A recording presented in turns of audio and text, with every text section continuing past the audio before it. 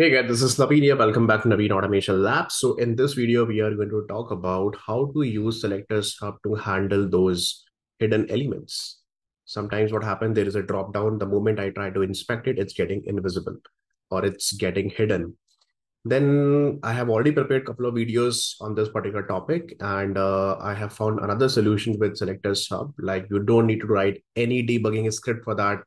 You don't need to press any F8 and then moving from source to element to just need to click one single button, open your web component, and then click one single button, and then it will pause the debugger. And you can just after that inspect that element and then complete your scenario. And it's very smooth. I have tried on multiple applications. It's absolutely working fine.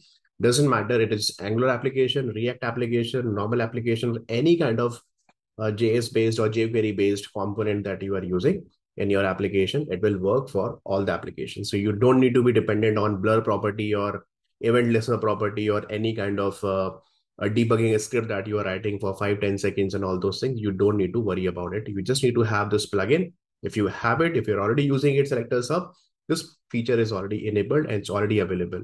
Just need to use it and then start using it. So let's see how to do that. So here you can see this is flipkart.com. And the problem I'm talking about, the moment you write, let's see, MacBook, and these are the search suggestions are coming over here. The moment I try to inspect, for example, let's see, MacBook Air M1, you right click on it and it's getting disappeared, then I cannot inspect that element. And it's quite frustrating that why I'm not able to inspect it.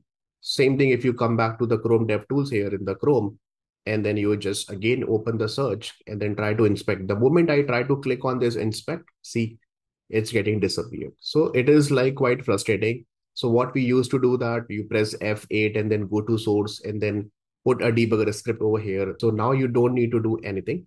You just need to download Selectors Hub. If you are not having it, what you can do, you simply go to SelectorsHUB.com. On SelectorsHUB.com, you will find that plugin. Its plugin is absolutely free of cost. This plugin available on all the browsers. You can just download on Chrome, Firefox, and Edge browser, Opera browser, Chromium, Brave, everywhere it's available. You just need to click on install, absolutely free of cost. And it is certified also from the Chrome and then having a amazing review and rating over here.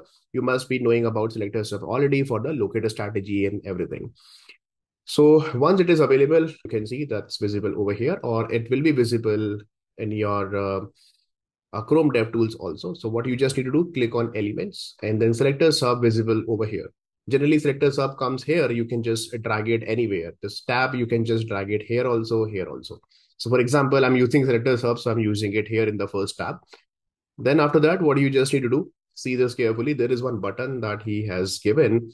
Click to turn on debugger. That's what I'm talking about. So what you just need to do, first you go to the specific scenario that, okay, I really want to look for the suggestions component or search component. Just click on it. Turn on debugger. Just click on it. And then after that, you search for it. After 5 seconds, it will automatically pause the script. See, you can see paused in debugger. So the entire page is a freeze now, and then go to elements. Now you can easily inspect this element the way we were inspecting it normally. Now you can really want to create the XPath. You can create your XPath here, or you can create your XPath. You will directly get the XPath over here as well. For example, for this particular span, you can verify the XPath. You can write your XPath. That's a different thing. Creating a locator is totally up to you how exactly you want to create it. Okay, anything that you really want to inspect, you can inspect it. It will not disappear. Once your work is done, you simply click on run button once again. Now again back to normal, and that's it. That's super simple. Same thing if you go to this online grocery shopping application like bigbasket.com.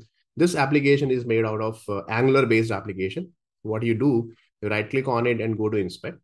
Here you see that in the console, you will see that, for example, I'm searching for something here.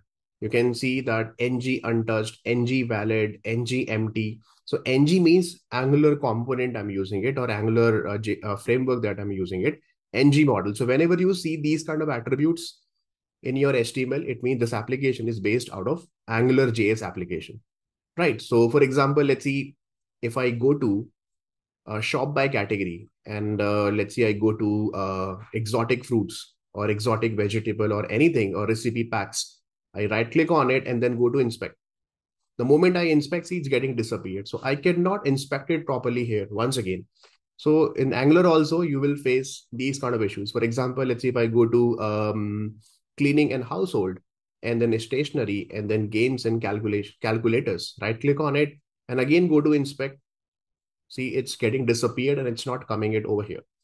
So simple, go to selectors hub and then click on this debugger option, turn on debugger, go to the respective component, let's see, man's grooming and hair care and styling. And after 5 seconds, it will automatically freeze the entire screen.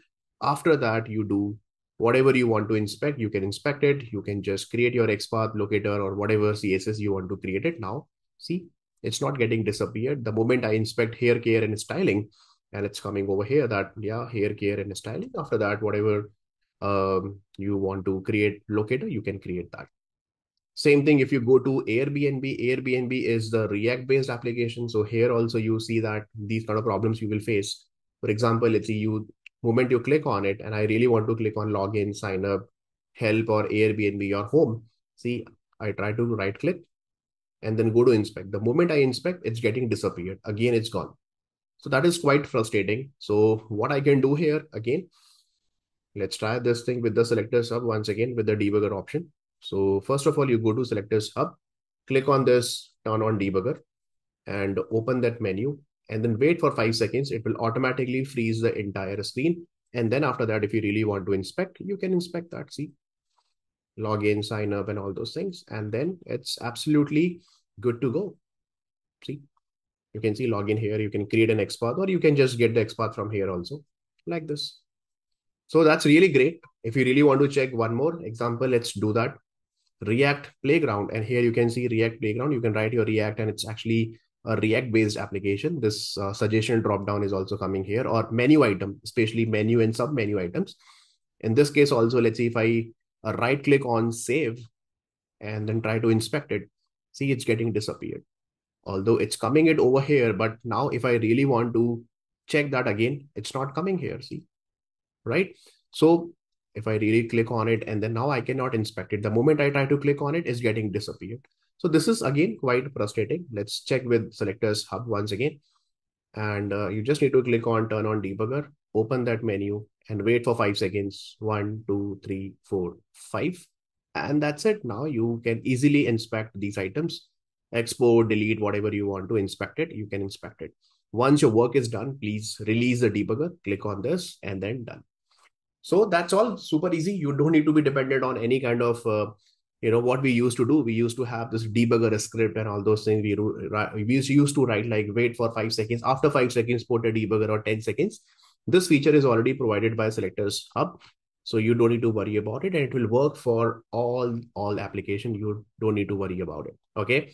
We used to do one thing that we used to click on F8 also. For example, let's see if I go there and then from the source, I have to press F8 from the keyboard to pause the debugger.